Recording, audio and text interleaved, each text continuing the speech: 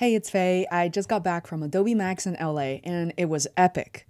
During the second day's keynote, Brandon B took the stage and showed us exactly how he creates his epic Instagram Reels with Adobe Firefly's Gen AI video features. He rarely demos everything step by step, and he did it live in front of 10,000 people. I'm showing you every step of how he transforms the ending of one of his Reels into another sequence entirely using Firefly. So let me know in the comments below what y'all think.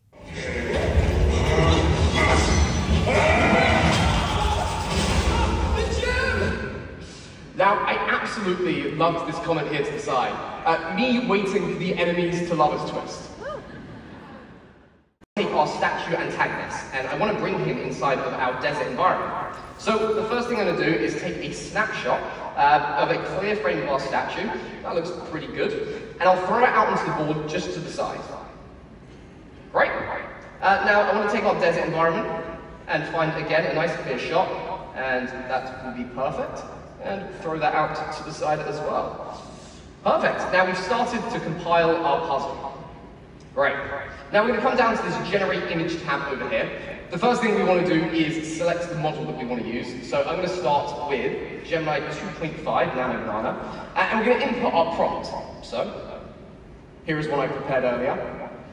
POV, a marble statue puckers its lips, running towards the camera through a desert storm.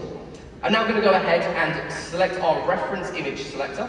We're going to hit on our statue first. We're then just going to close in where we want the model to be focusing on. So we're just going to hone it in on our statue. Perfect.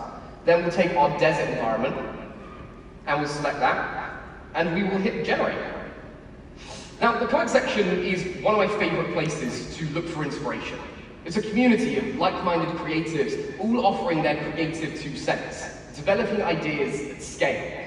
Now, the best part is comment threads are public, meaning you can also get inspired by my comment section or the comment threads from one of your favorite creators. Perfect, it looks like we're done. So we're just going to take that image and drag it out and take a look and see what Firefly's created. That looks scary and great at the same time.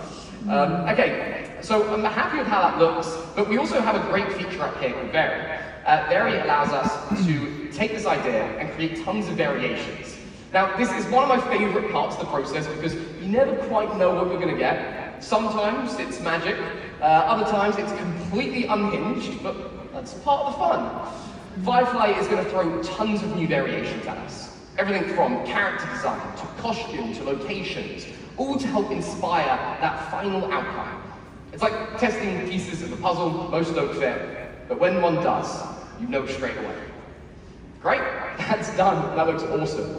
Now, I really liked that first image generation Firefly created for us, so let's stick with that. We'll just remove the prompt that we created earlier. Again, the first thing we're going to do is go ahead and select our model, and we use VO 3.1, and we'll enter in our next prompt. Here's what I prepared earlier. So we've written POD video, a marble statue chases the camera in the desert, running fast, straight to the lens, with puckered lips, and kisses the lens. We're then going to come to our first frame selector, and we're going to select on this frame that we've generated. We're going to keep it into portrait, and we hit generate. Great. Now you'll notice at the bottom there's this audio toggle. We're going to keep that toggle on because VO is one of the models that supports audio generation. So VO will do a great job at generating some initial sound effects for us, but sound effects is only half of the process. We're also going to want to create an awesome score to go along with the piece. And that's what our next tool today is going to help with. We're going to jump into Firefly's Generate Soundtrack, and we're going to generate our own custom score to go along with our new twist ending. So you'll see we've got all these toggles at the side, vibe, style, and purpose. I want to start the process by describing the vibe of the song that we're after. So let's go for something that feels a little bit dramatic. I think it should also be upbeat. It wants to be slightly comedic. Then for our style, let's go for classical. I think the strings will sound great here. And then finally, let's use cinematic. I think that the surround sound in the room should be awesome. Then we've got purpose. It doesn't quite look like any of these options quite fit what we're after. So we'll just type something custom in. I'll go enemies to lovers story arc. Perfect. Nice, we've got our last few options down here. Let's set the energy to high, the tempo to fast, and we'll set our duration to 30 seconds, and we'll see what Firefly cooks for us. Great. Now we have 4 tracks to select between. Let's listen to the first one and see if it's along the right sort of lines.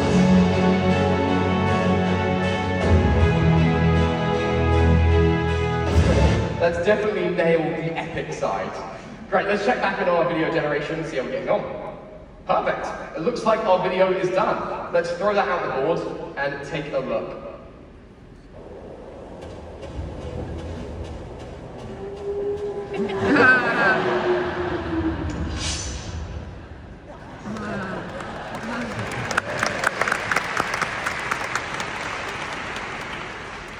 Now, the final part of this process is bringing all of this magic together into one place. So I'm going to open up Firefly Video Editor and start bringing all of our assets together. You'll see in our scene, I've already got the live action plate from before. The first thing I'm going to do is going to go up to our generation history. You'll see this video that we just generated is already sitting here. So I'm just going to drag this in, let that load for a little sec. Drag that down. And our video is in. Now, of course, you'll notice there's a little bit of a problem here. The 2 shots don't cut together whatsoever. So our first job here is going to be making a seamless transition between these 2 scenes, going straight from our first live action clip to our new generated scene. To do this, we're going to place our playhead between these 2 scenes. We're going to come up to generation settings. We then want to set, let's see if I can get this, the first frame of our new clip as the last frame of our first clip. Smashed it. And we'll hit current frame. And then, one more time, we'll set our last frame of our new generated clip to the first frame of our last clip. Amazing. Now we just want to tell Firefly exactly what we want to see happen between this gap. So, of course, here is what I prepared earlier. We've got POV in slow motion. The statue emerges from deep beneath the sand and then starts running towards the camera in super slow motion. Now you're probably thinking, Brandon, why have you written slow motion in 3 different forms throughout that prompt? Well, at the moment, we are currently in a beta version, so we are locked into a 5-second duration. Now, for this transition, I've already got the meat of what I'm looking to create. I'm not looking for a really long 5-second transition. So a fun little workaround we found is if I actually include in our prompt that we're looking to create this transition in slow-mo, it then means that I can go into our properties editor, speed up the clip, and create it to the duration that I actually want this transition to play at. Amazing, it looks like we're still cooking down here. So in the meantime, let's look at our audio selections and decide what we want to bring in. So you'll see up here, if we go to the audio tab, I've got all of our audio sections from before. I actually favorited one of them that I really liked, so I'm going to drag that straight in below here. And just like Premiere or any editor that we're used to, you'll see that it just very naturally sits in our timeline as we'd expect. Amazing. Now, this is the moment of truth. Sometimes this works perfectly first time. Sometimes Firefly likes to remind us that we're doing this live. But that's part of the fun creative process.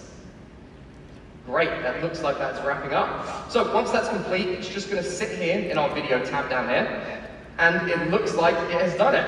So we're going to throw that between our 2 scenes.